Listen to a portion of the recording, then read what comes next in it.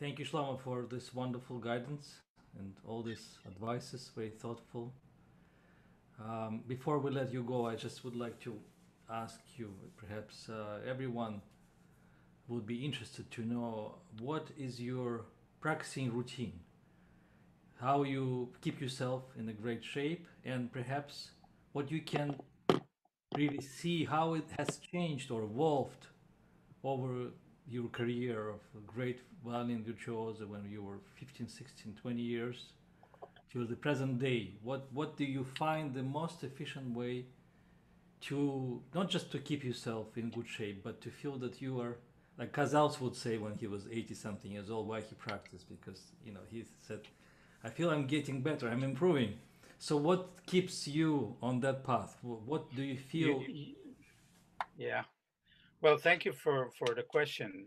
Um, it's not an easy subject because what happens is that you deal with a changing mind.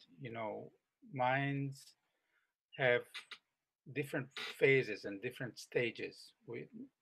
It's physiological, and as you advance with age, you encounter different things, different set of problems, or different set of advantages for that matter.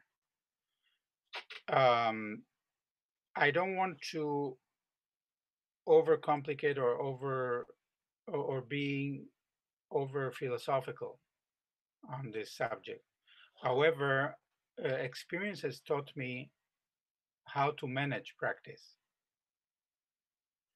We all know that, the professionals, we know that, and professionals do it and use it.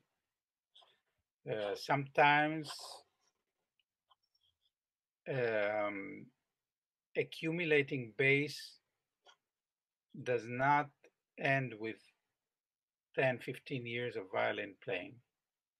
It can continue to 40 years of playing, 50 years of playing, etc. That's one thing. And the second thing is I can tell you that as life progresses, it will be determined on how loyal or how faithful you were to all the work that you have been doing. And that will also determine the amount of practice,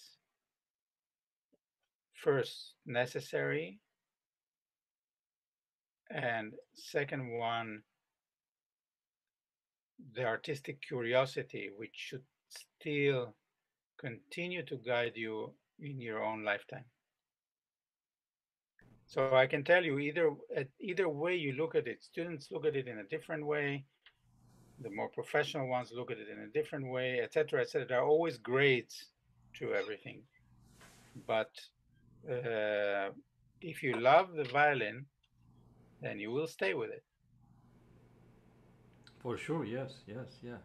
But perhaps you can just maybe elaborate a little bit. What is actual pieces which you feel, if you keep them in your repertoire, if you come back, if to on a regular basis, you know that you have certain connection with the violin, not as a musician, but as a violinist, also. Right. Well, I think I personally I don't have anything specific. I do something specific only when it is more necessary for me to study a certain work or be at a certain deadline with something, etc. You mean you're very natural? You don't practice caprices on a regular basis or scales? I practice caprices. I don't practice scales, but I practice caprices. Caprices is good enough. It covers everything. So you go one a day, you switch, or you feel that you need to maybe pay attention to certain things. Or I find the caprices the higher the higher form of etudes. yeah, It's I think really very much like what Paganini has said. yes, it's dedicated to artists, but artist violinist, of course, artist. Yeah.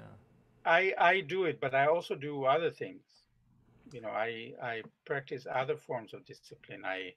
I can every once in a while I can switch and go do all Isaias or do all Ernst. Mm-hmm. I like doing it that way because it keeps you in an overall gives you an overall view. I think that a overall spectrum is important, and you do whatever is necessary to maintain that spectrum. Of course, it's very individual. Sometimes you One find, needs or I find, to do a little more, and it some depends on our, state, psychological, physical stage. Sometimes we need to do more. But I'm sure everyone curious. You already mentioned Paganini, some violinistic stuff.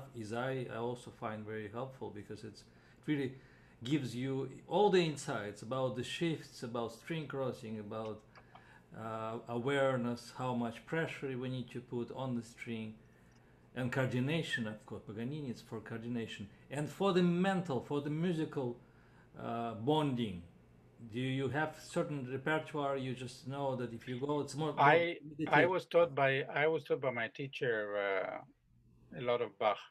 Oh yes, I that actually was a played very Bach good way. for Yeah, Casals.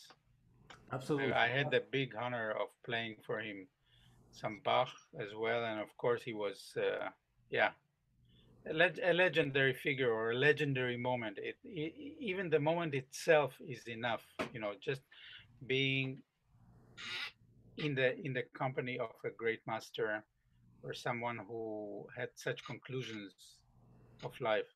I also had other experiences, like for example, I find uh, to have been very honored or very lucky to have worked with Eugene Ormandy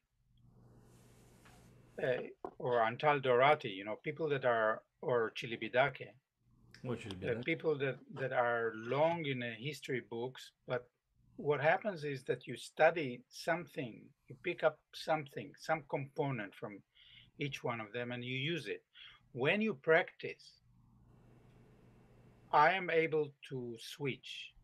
In other words, I'm not totally locked into Paganini caprices. I'm not totally locked. One day I would say, I did not study this for a long time. For example, this masterclass made me realize that Polonaise I did not play in some 40 years, 30 years. My God. I don't spend 3 hours on practicing Carmen on any form because for me, Carmen is beautiful music, but overplayed. But sometimes if I would like to, I don't know, keep something in shape and not do either caprices or errands, then I would do something else. I would find a difficult piece of music and I would dwell on it. And would you also say that keeping always your door open for the new repertoire, just learning constantly something new, also give us this edge of being aware that we need to still not just to get used to what we play well, but somehow get out of our comfort zone and consciously learn a new repertoire or play chamber music. Of course, it's a great remedy for anything because you stop listening to yourself, you start listening to your colleagues and to the music in general. I mean, I really love, honestly, I love both. But I mean, during this pandemic, I studied this.